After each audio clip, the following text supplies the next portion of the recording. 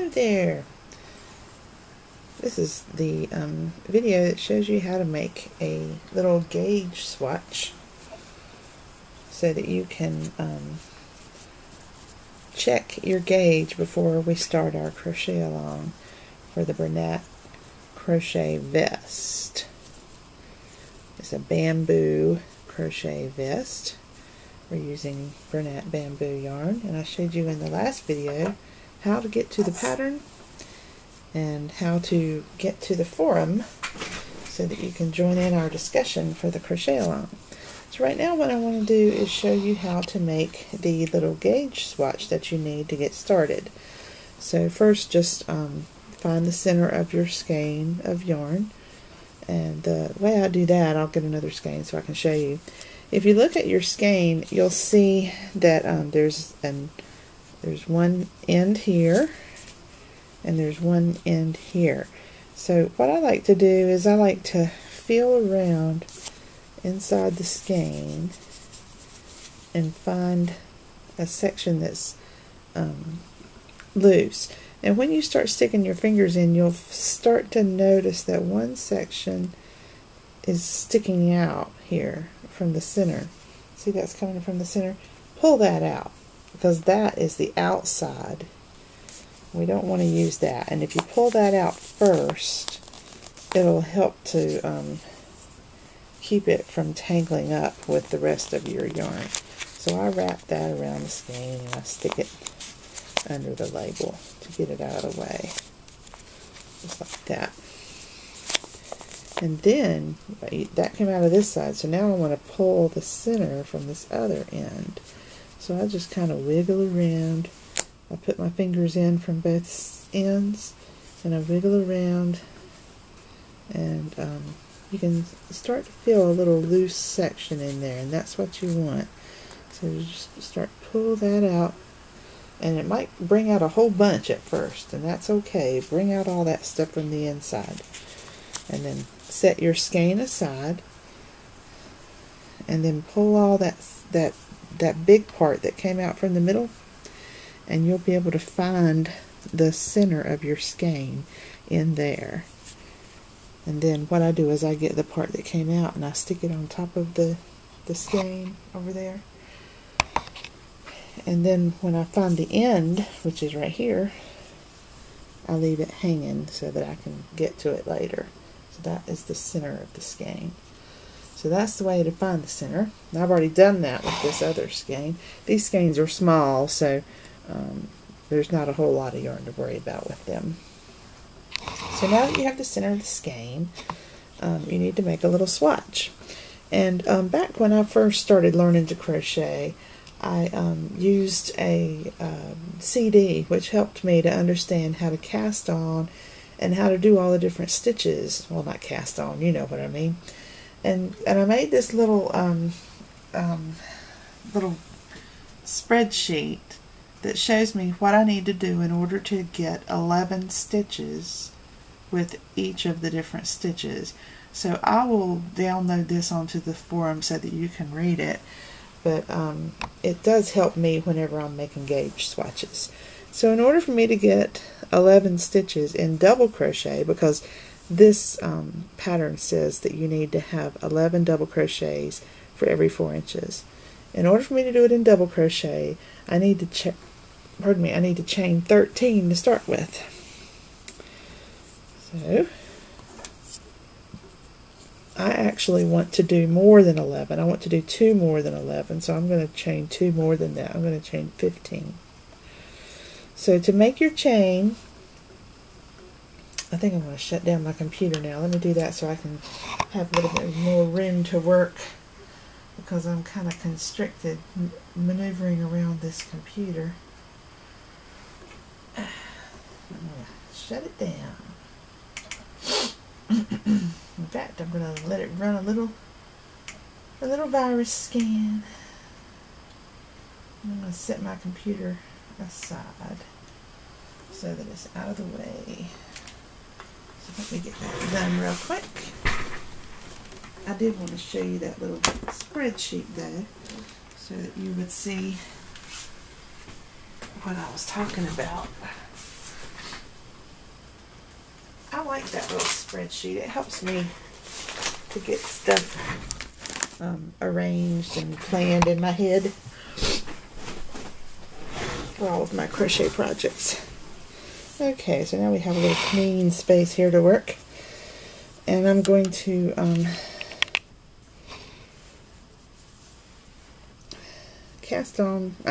chain 15. So I haven't chained any yet, I just did my little knot. So I'm going to do that again for those of you who are just learning to crochet. You make your little slip knot, you just wrap it around, make a little X. See how I made a little X right there? And then you take your finger out and it looks like a little pretzel. So you pick up the strand that's in the center of the circle and you lock it on to your hook that way. So it takes practice to be able to do that, but you can find other videos about that on how to make a slip knot. And then you need to hold your yarn and start chaining. Now when you work with this bamboo yarn, you don't want to hold the yarn too tight, because the way this yarn is constructed, it has these fluffy fibers, and it also has some threads that help to bind it together. I'm assuming, I might not be right about this, but I'm assuming that the fluffy fibers are the bamboo, and the little thread that's run through with it is the acrylic and polyester that they're talking about on the fiber content. So in order to keep it all together and fluffy and nice like it is, don't pull it tight, because if you pull it tight it's going to pull this construction apart. So just let it sit in your hands as you work on it. So I hold it real gently right here, and then I wrap my hook and I pull it through real gentle. So that was one chain. Now I need two. And every time I make a little chain, I leave, you see how big around the hook is? You want the circle that you just made, the chain that you just made, to stay the size that it was when it was wrapped around the thickest part of your hook right here. So when you pull your loop through, don't let it tighten up that chain that you made before, because these chains need to stay big just like they are. That's the reason why you use different size crochet hooks, so that your little chains and your stitches will be the size that your hook was when you made them. So don't tighten up those chains. So far I've made 3 chains. I need 4, 5, 6, 7, 8, 9, 10. So can you see how the yarn's just flowing in my fingers like that? It's not tight. 12, 13, 14, 15. There. So now these chains are nice and loose, and that's the way you want them to be. A lot of people will chain really tight, and what that does is, especially if this is the bottom of your garment, what that does is it makes the bottom real tight, and then all the rest of the stitches are nice and loose. So to start off your project, make your chain loose. So now for my 12 stitch sample, I need to, 11 stitch sample, I need to wrap it one time to make a double crochet, and then I skip to the 4th chain. So I don't count the loop that's on my hook. I count the loops here below my hook. So there's 1, 2, 3, 4. Right there is where I need to go in to start my double crochet row. And there's my first double crochet.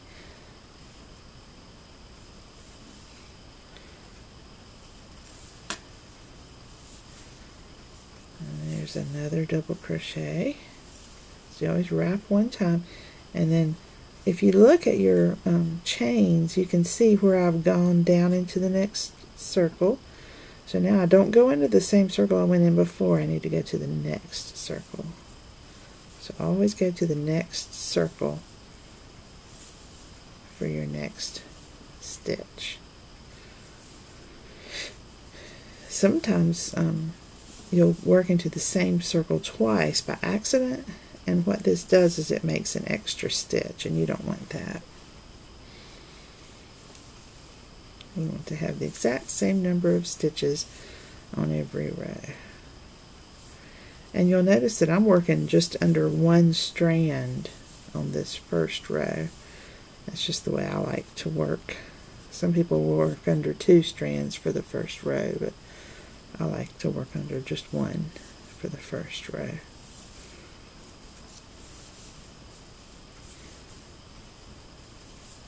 I guess it's just a matter of personal preference. To each his own. My computer's making funny sounds. I might have to look over there and see what's going on.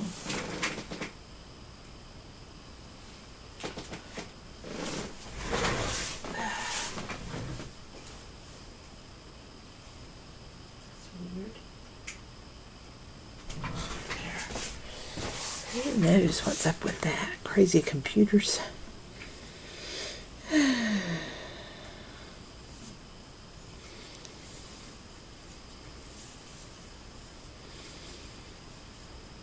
there's the last one. So I should have 14 stitches on this if I counted right, because I could have lost my count the way I was talking and chaining at the same time. So I'm going to pull that last loop real big so I don't lose it. And I'm going to count how many I have here. I have 1, 2, 3, 4, 5, 6, 7, 8, 9, 10, 11, 12. Oh well, I was wrong. But 12 will work because I want to be able to measure what 11 stitches will look like. So I must have not done enough or done a few extra or something like that.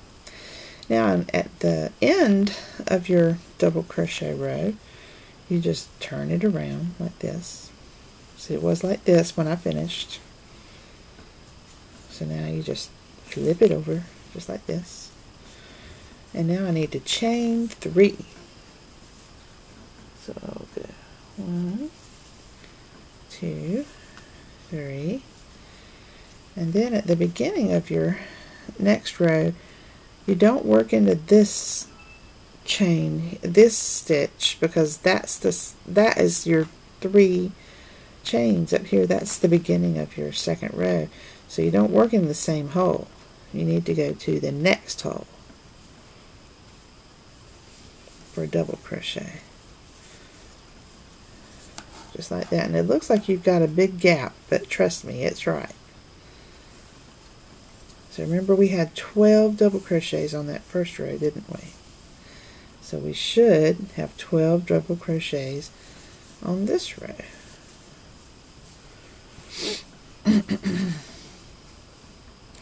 And as you work, keep reminding yourself to keep the yarn loose. And what I do is I let it hang loose like this.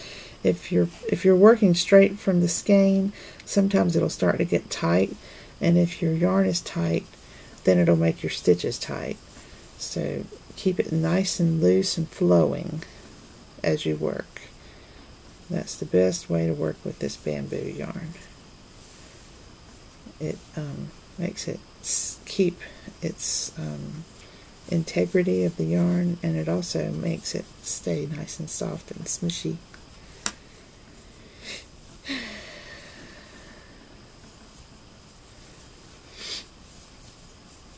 So we're almost at the end.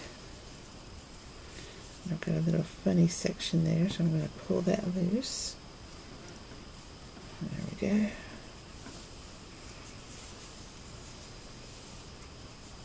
Now here at the very end, you work into that last little loop, and then you're done. So now we should count the stitches on this row. 1, 2, 3, 4, 5, 6, 7, 8, 9, 10, 11. There. So now I know I need to do one more. 12. And this will be in the top of the chains that we worked before. Remember how we did those chains earlier when we first started, and we did 15 or 14. I might have miscounted there. So now we're at the end of that row. And then when you turn it, it's starting to look straight. So here we do 3 chains again. 1, 2, 3. We wrap it. We don't go in the first chain, we go in the second chain. I mean stitch. I keep saying chain. It's the stitch. And the way you can find the next stitch is if you stretch it out a little bit, you'll look and you'll see these little holes at the top. That's where you should be sticking in the hook for each stitch.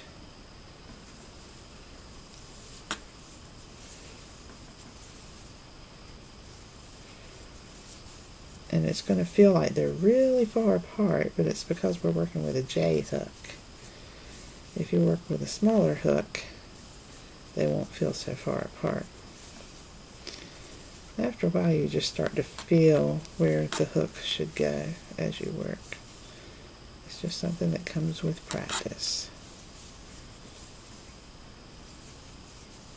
I've been crocheting, let me think here.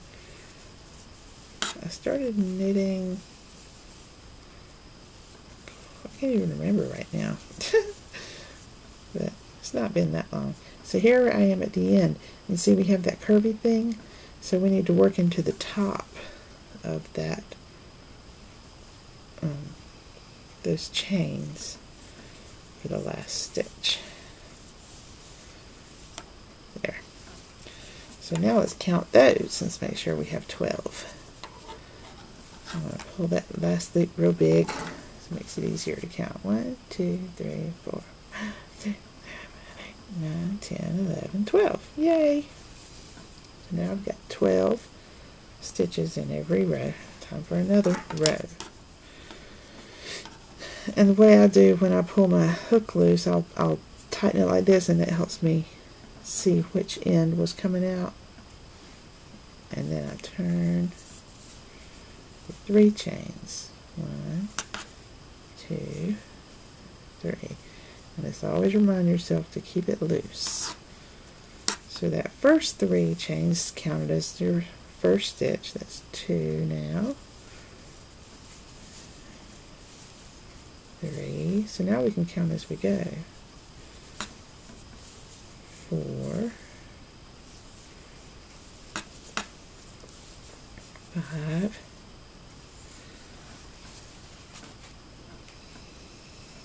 'Pull that yarn out so it doesn't get tight. 6, 7, 8, 9, 10,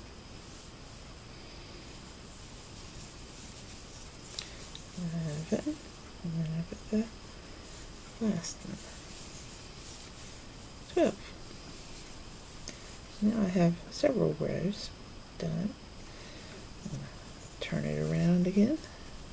I think this will be the last one I need to do. 3, second row. So now I can start going quick. So see, when it starts getting tight like that, you need to pull the yarn out from the skein so that you have some to work with, because you don't want it to be tight coming from the skein as you work. That's what causes it to get too tight in your work.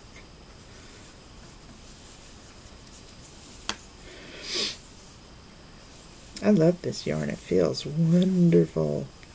I can't wait to wear this vest. It's going to be so nice.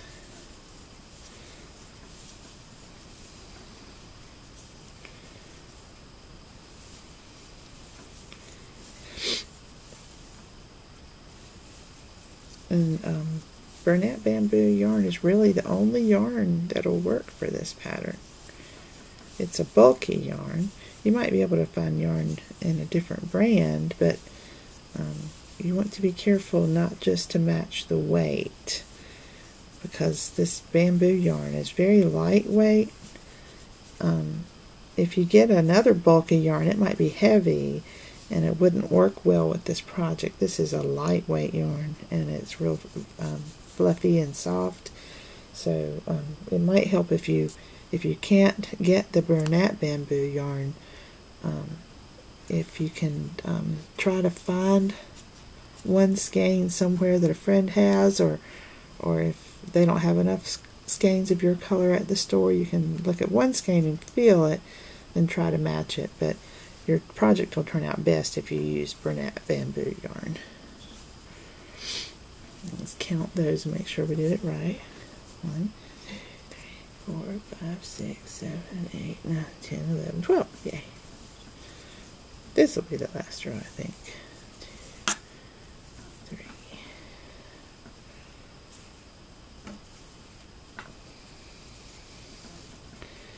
You know me, I always take my time with projects. I'm not in a hurry. I love to start new projects.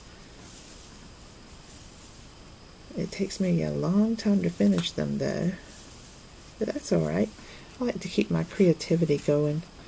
If I limit myself and only work on one project at a time, I get bored.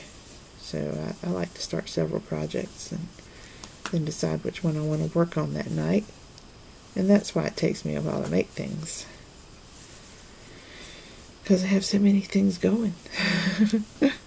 But sometimes I'll buckle down and say, I want to finish that one. So I'll concentrate on just that project for a while so that I can get it going. And then I finish it.